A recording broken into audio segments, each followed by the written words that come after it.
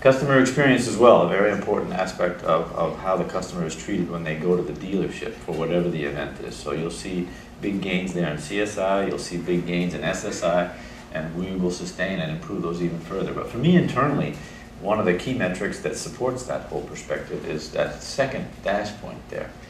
I don't think we do this in Canada or Mexico, but in the US there's a company called Carlisle that surveys all the service organizations in the entire industry, every brand, right? And they ask a myriad of questions, you know, down to the granular level. You know, how are your repair manuals? Is the repair manual accurate?